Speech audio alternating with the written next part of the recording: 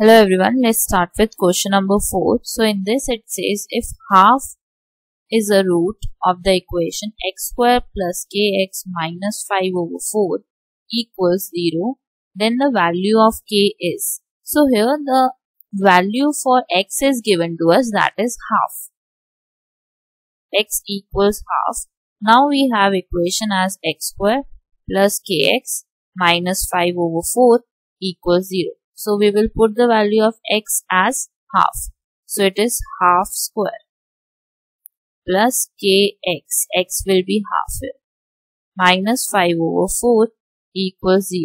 So from the first term we get 1 over 4, then we get k over 2, then we get minus 5 over 4 equals 0.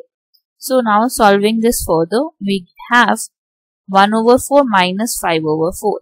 So we can write 1 minus 5 as minus 4.